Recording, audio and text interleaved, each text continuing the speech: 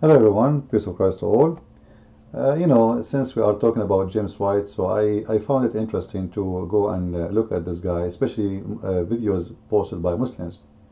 And as I said, Muslims, they start favoring the videos of James White, and for sure they have a reason for that. Actually, the video right now I'm viewing is posted by Muslims, you believe it or not. Now, the reason I want to show you this, I want to show you that when somebody claims to be a scholar and he is not, he will become a joke. Now, in this video, supposedly, James White is attacking other Christian and he's calling him foolish and calling him dumb. But why? Let us see what the reason. Listen and be the judge. Here we go. By saying that's the stupidest thing I've ever heard, but it was hard for me not to say it. Let us go from the beginning to see why. I just discovered where this came from.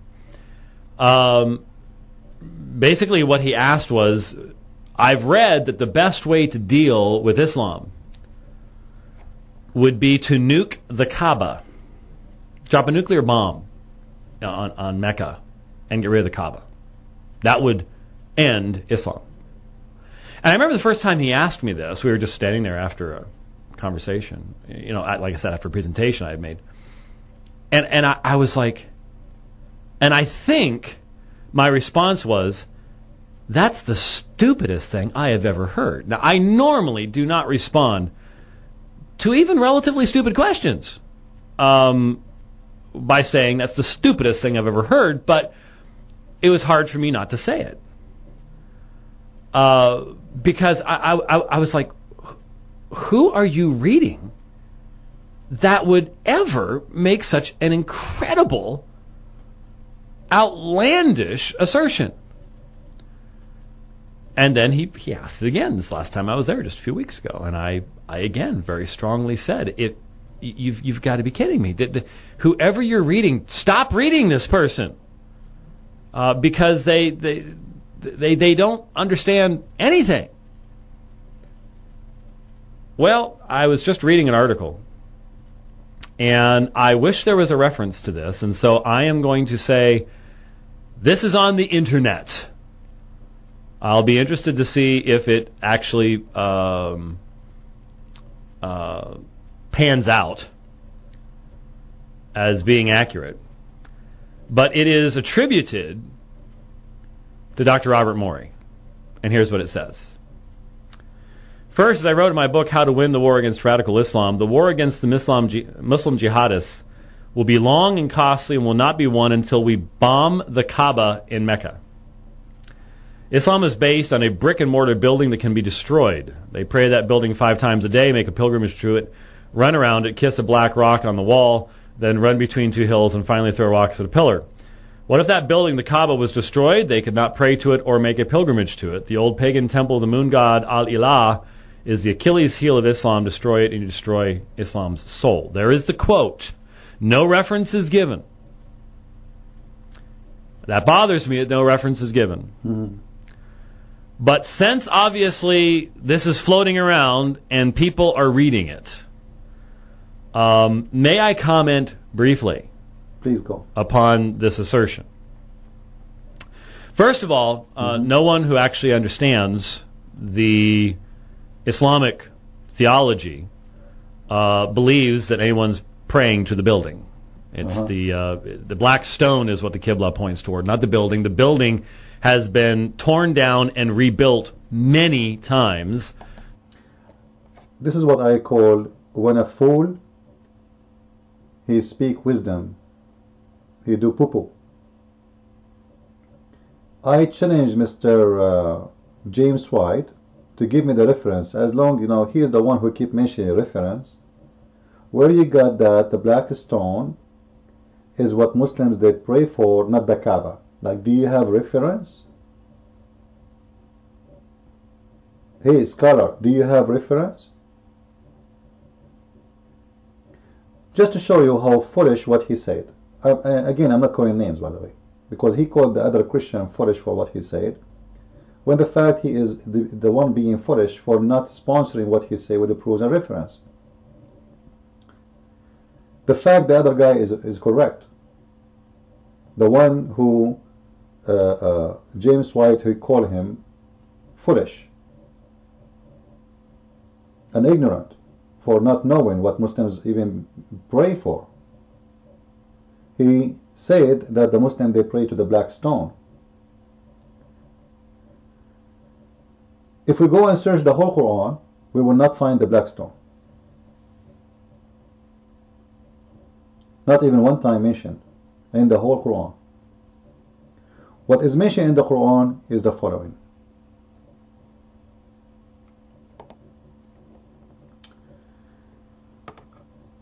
For sure there's many verses, alright, but we will take one of them as an example. Chapter 5, verse number 2. You will see that the Quran quote the sacred house, not the sacred stone. So who is the foolish here, Mr. James White? The black stone is a holy stone in the sacred house. It's not the opposite. It's not the house is a part of the black stone. So when the other guy, he said to you that the Muslims, yes, they pray to the Kaaba, and he said if we nuke the Kaaba, regardless if I agree with it or not, that will destroy the Islamic faith. I agree with him, and actually this is proven to be true. But because you are ignorant, you do not understand. When Al-Qurmuti, Hassan Al-Qurmuti, he destroyed the Kaaba, not only he destroyed the Kaaba, he stand in the yard of the Kaaba, and he was shouting and screaming, saying, Allah, where is the elephants? Where is the birds who killed the elephants?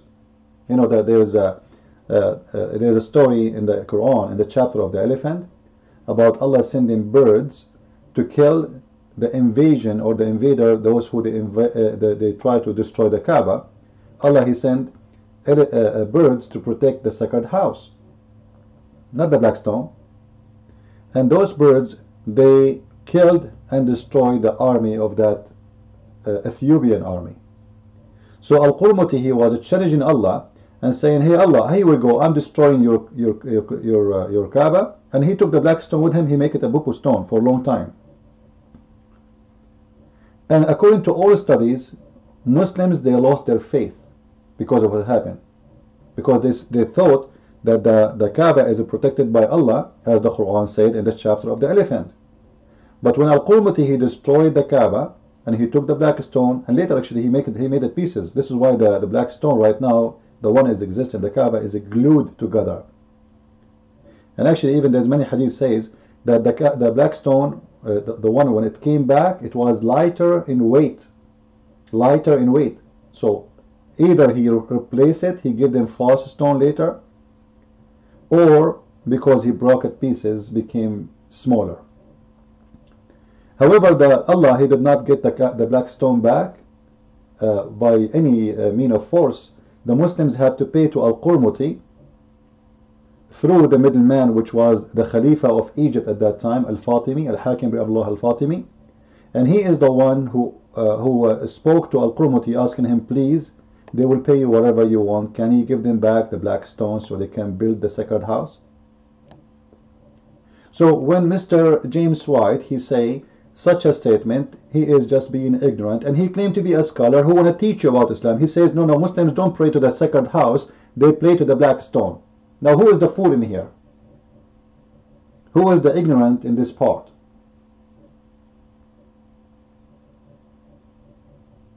What those people are talking about? The black stone is a holy stone, which is used to be the vagina of Allat. Some they say it was a vagina of different idols. It doesn't matter really what it is. The black stone was a vagina, represent the fertility god, which is Baal. And that status was the one who present the giving birth, the one who give birth to mankind for everything. The Muslims, they kiss it because the pagan before them, they kiss it because Islam is a pagan religion, and all of us, we know that. But when James White, he say that Muslims don't pray to the Kaaba, they pray to the direction of the black stone, this is a very false statement. When the Muslims, most of them, they lost their faith because of what happened with Al-Hurmuti, still the one who believes still they pray in the direction of the Kaaba, even the black stone was not there. Even the Kaaba is destroyed. Alright? But I agree with the gentleman regarding about if the Kaaba is destroyed, Muslims will lose their faith, and they will notice again that Allah, He made a lie when He said in the Quran, He protected the sacred house. Especially the protection happened in the time of where the Kaaba was surrounded and filled with idols. So how come the Kaaba was not protected when there is no idols and became only under Muslims' occupation?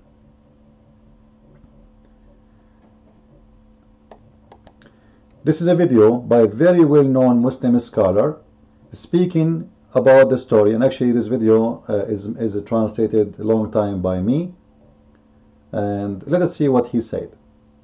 أسود قد سرق من الكعبة وأخذ وظل الحجر الأسود بعيدا عن الكعبة 21 عاما أو يزيد. تقول إيه؟ الله يسامحك يا محمد، الكلام ده صحيح؟ جبته منين؟ اقرأ التاريخ، بقول لك انظر للتاريخ نظرة أعمق، ارجع للتاريخ انظر نظرة أشمل. الحجر الأسود انتزع من الكعبة، أيوة. مين ده؟ الخبيث المجرم أبو طاهر القرمطي الذي انتزع الحجر الأسود من بيت الرب العلي وذبح المسلمين في الطواف وهم يطوفون حول بيت الله جل وعلا، ذبحهم كما تذبح الخراف والأغنام، ذبحهم وهم يطوفون بملابس الإحرام، وانتزع الحجر الأسود. وخلي بالك بقى، شايف الفتنة، ظل يصرخ في الكعبة في صحن الطواف يقول: أين الطير الأبابيل؟ أين الحجارة من سجيل؟ يا خبر أبيض، ده تحدي واضح. بتقولوا لنا طير أبابيل نزلت على أبرهة الحبشي، وبتقولوا لنا حجارة من سجيل نزلت على أبرهة. فين الطير دي؟ أنا عاوز الطير، عاوز الحجارة. يا الله، فتنة قاسية، فتنة قاسية على المسلمين في هذا الوقت وفي هذا الزمان. أنا عاوز حضرتك. He's saying this was a very harsh fitna. Fitna mean a trouble. Muslims, they have trouble in their faith. Fitna is a trouble with the faith. So this guy, he was able to prove to the Muslims, actually, he made a very smart move when he destroyed the Kaaba, and he was screaming in the yard of the Kaaba, screaming to Allah, saying, "Where is your birds, you liar? Where is your birds? I thought you sent birds to protect the Kaaba. How come you are not sending them now?" So yes, I agree that if the Kaaba is destroyed, that will destroy the major number of Muslims believe, because they will notice right away. Many of the Muslims, they never heard, by the way, this before. Many of the Muslims never heard. There's a difference between destroying the Kaaba, like he mentioned, like 40 years ago, because of flood, or they want to rebuild it, or etc., and destroying the Kaaba in purpose by a man challenging Allah. This guy, he was challenging Allah. That where is your birds? So yes, this can be a very huge impact on the Muslim faith, because they will notice that this is nothing but a pagan false stories Muhammad he made, saying that Allah he protected the Kaaba in the chapter of the elephant. If we go to the Quran, chapter 5, verse number 97, we will see that clearly the Quran call the Kaaba is exactly the sacred house, as you see with me here in the screen.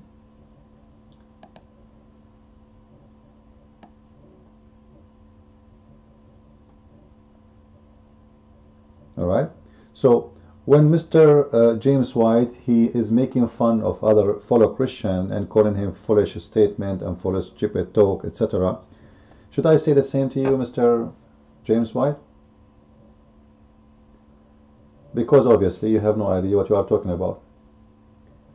Muslims, they pray to the direction of the Kaaba not the direction of the black stone. The black stone is one of the stones of the Kaaba, and it's the most important stone in the Kaaba, yes. But the Kaaba is the sacred house, and whatever is inside the Kaaba is part of it. Which means every stone in the Kaaba is a holy stone, and the holy stone, the most special holy stone for Muslims is the black stone, especially because Muhammad, he was a pagan man who kissed the black stone the same as the pagan before him. But what I see as ironic, that he make fun of somebody for saying the Kaaba is a sacred house of the Muslims, and then he says, this is funny, this is stupid. You know, Muslims don't believe actually to the Kaaba. Muslims, they pray to the black stone. And the funny, he is the one who say, I wish there is a reference for what he said. I mean, the other guy. But when he come to his speeches, we don't see any reference. Like, can you tell me where you got this from? That's the Muslim, they pray in the direction of the Kaaba. I mean, the black stone, not the Kaaba. Do you have reference? Obviously you don't. The whole Quran never mentioned the black stone. Never, never, not even once. And the Kaaba is the one by name called the sacred house. The Kaaba is not the black stone. The Kaaba is the whole building. He said the Muslims don't pray to the building, they pray to the black stone. So what I'm trying to say to you guys here, not everyone say, I am a scholar. Yes, maybe he's a scholar in the Bible, I have no idea.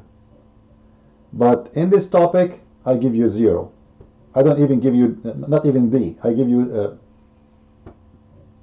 I don't know, Z. So please, those who claim to be scholars, don't speak about something you do not know. Alright?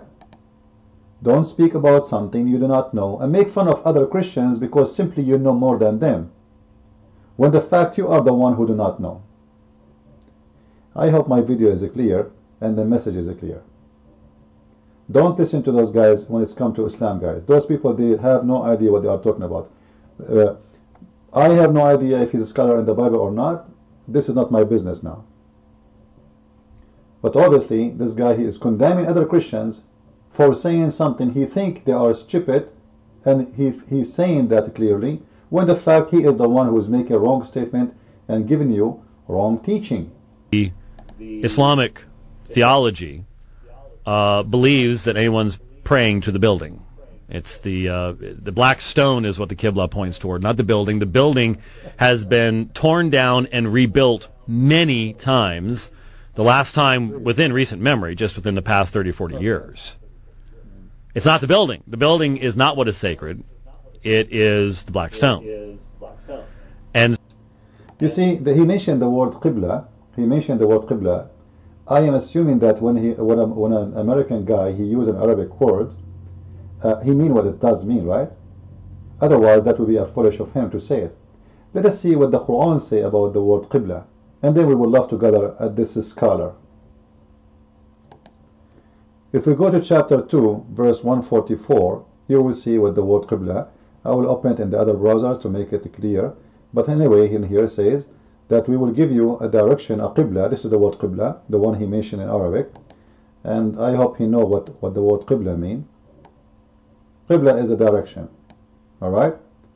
And this verse here, stating clearly the direction is to what? Is it to the black stone?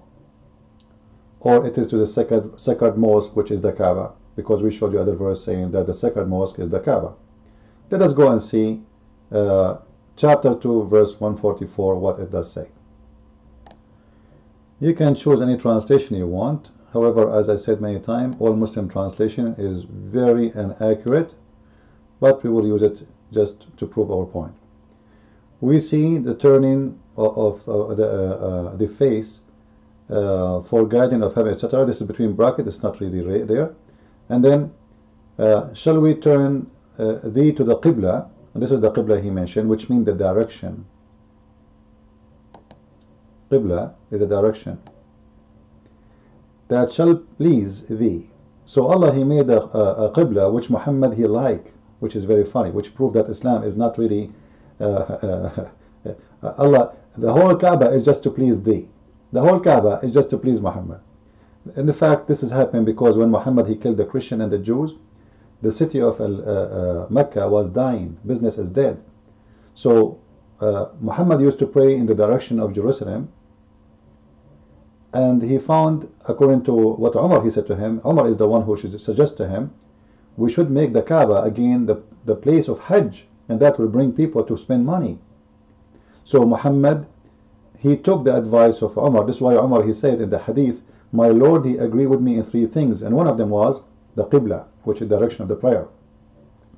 Where Umar he said, why we don't take the place of Abraham as a place for us to pray? And Allah took it, and this is why he says, shall please thee. However, the important here that the word Qibla present the direction of the sacred mosque, not stone, as Mr. James White he said. I don't know if I watch videos of him speaking about Islam, how many millions of mistakes I will find, but the ironic for me that he's making fun of a Christian, calling him foolish for saying something is not accurate, supposedly, according to him, when he is really the one, have no idea what he's talking about. I hope my point is clear. So I advise you want to learn about Islam, learn from those who know, those who prove their knowledge. Making speeches is easy, and this is what those people they do. Maybe he's a scholar in the Bible. I'm not saying that he is not, if he is. So I hope that those videos, I do not need to make videos more of him saying things, but obviously, guys, if somebody is a scholar in the Bible, if he is, doesn't mean he is a scholar in a different religion or different belief. So don't listen to those people regarding Islam, really. Don't take it too much seriously, because obviously this person, he do not know what he is talking about. And we prove it easy. I don't know if I watch his videos, how many errors, as I said, I will find. Because if this is something very simple, like this is anyone can find out, this is very simple. You don't need to be a scholar to know that the Kaaba is the Qibla. It's not the black stone. But according to him, it is the black stone. Very naive talk. And the funny, he called other Christian foolish, and supposedly he is the one who's correcting him, when the fact he is the one need to be corrected. Big deal. So with this, I say thank you for watching. If you like to learn more about Islam, you can read my books, The Deception of Allah and Quran and Science in Depth. Both are in Amazon. God bless. Thank you.